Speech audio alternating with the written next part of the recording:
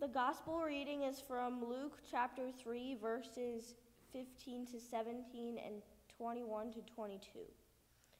As the people were filled with expectation and all were questioning in their hearts concerning John, whether he might be the Messiah, John answered all of them by saying, I baptize you with water, but one who is more powerful than I is coming.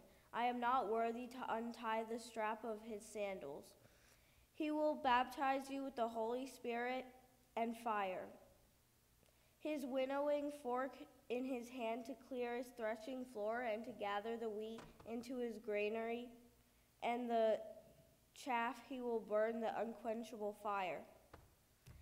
Now when all the people were baptized, and when Jesus also had been baptized and was praying, the heaven was opened, and the Holy Spirit descended upon him in bodily form like a dove. And a voice came from heaven, You are my Son, the beloved. With you I am well pleased.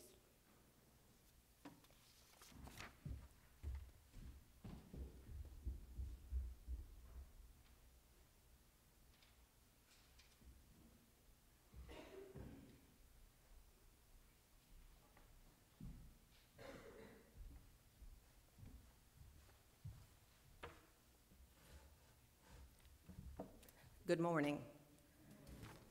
Let us pray for the preacher. Heavenly Father, thank you for bringing us all here to be together physically and spiritually. Your love was abundantly with us this past week. We thank you for bringing us your spirited servant, Reverend Vicki Starnes, and we pray for your blessings on her. Please make her words enrich our minds and soothe our souls. Lord, we ask you to bless Pastor Terry in this time of her Sabbath leave. May her mind and body and spirit be attended by you, our great healer. We ask this in Jesus' name. Amen. Amen. Thank you. That's a nice tradition. Do you do that all the time or just when you have guest preachers? Anyway, thank you. That was very nice. So my grandmother's name was Beulah. Do you know any Beulahs? Yeah. Not many folks have started using that name for their young girls now.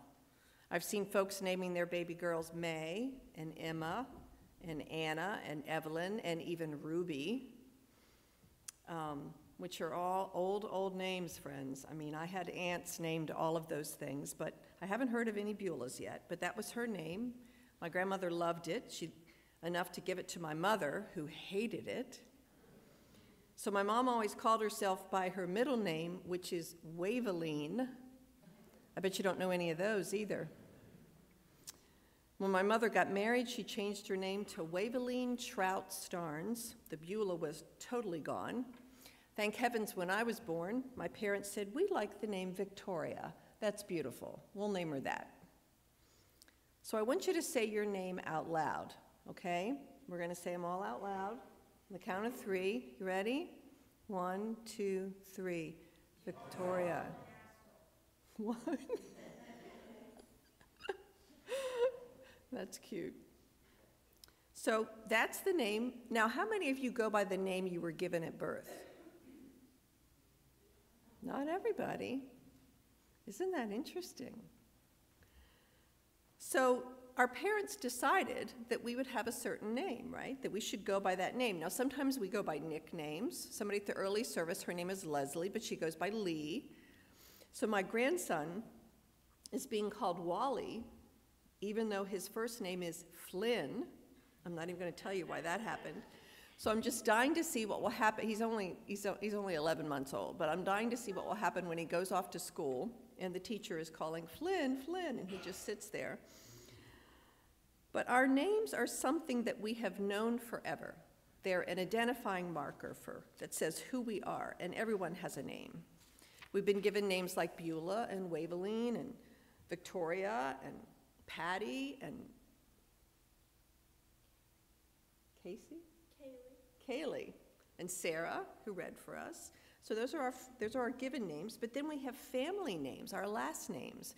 My parents' last names were Todd and Trout Starnes. My husband's name is Ewald Kofiel Stranathan. Today's scripture lessons tell us that we who have been baptized in the holy waters, we carry those names, but we also carry God's name. Christian, saved, precious. That's who we are. We're named by God. We're claimed by God. In the holy waters of baptism, we are made God's child. So, folks, this is the Sunday when we celebrate that our Lord was baptized. Actually, it was supposed to be last Sunday, but I talked to Sam. Sam's a friend of mine, the pastor who was here last week. I talked to Sam, and I said, "Are you going to do baptism of the Lord?" And he said, "No, I'm not. I'm not going to do that. I'm going to talk about, becoming a disciple." And I said, "Oh, I really want to do baptism of the Lord." So I just decided, Sam and I decided it would be fine if I did it out of order. So don't tell any, worship professors that you might know from Wesley Seminary that we did it out of order, but it's fine.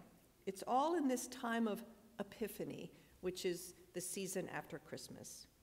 So this is the day, the baptism of the Lord is the day that Jesus chose to present himself to John the Baptist and he asked to be baptized. Jesus chose to go down into the water of the river Jordan, and most importantly, when he came back up out of that stream of flowing water, the Holy Spirit descended upon him like a dove, and a voice, which was God's, came from heaven and said, "You are my son, the beloved, precious. With you I am well pleased." In other words, you make me happy, boy. That's what God said. You are mine, and I am yours. So that's what this day is all about, remembering Jesus' baptism, but also remembering our own. Now, even though the Methodists among us, most of us were baptized as infants, we can't remember, but we can still attempt to remember. I love that the children said, "I remember my brother's baptism." I think that's cool. You can share that memory together. In spite of all that, we still come today to remember, to imagine what it was like when we were baptized, when our parents stood at the font with the pastor and said our names. We bring Victoria to be baptized. We bring Sarah to be baptized. We bring Patty to be baptized. To hear the word from God that says, "You are precious in my sight."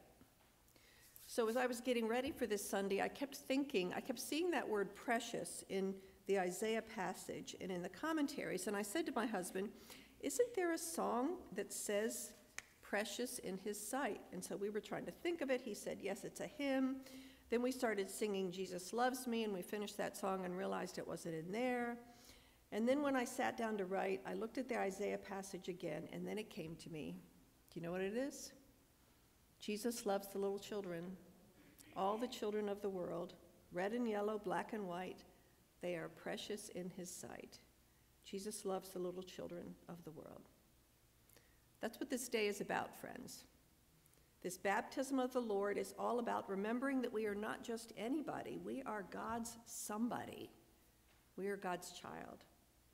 We are named and claimed by the Almighty, and we are precious in God's sight.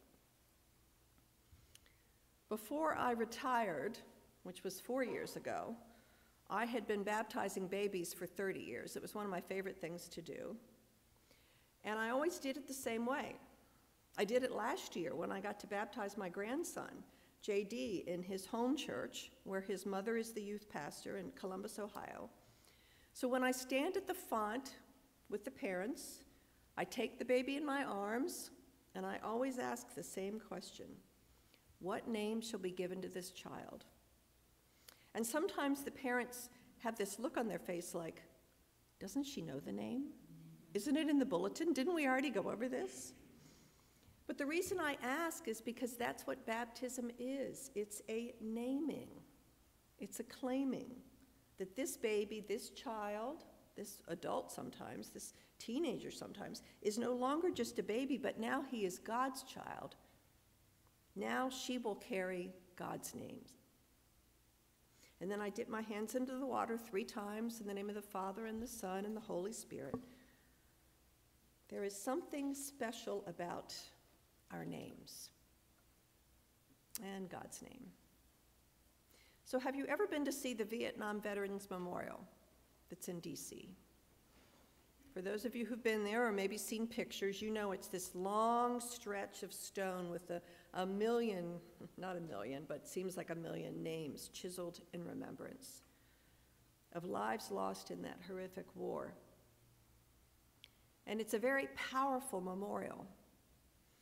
Well, when Maya Lin, who was the designer of that memorial, was interviewed one time, she was explaining to a TV reporter why her work has come to have such a strong grip upon those Americans who visit it.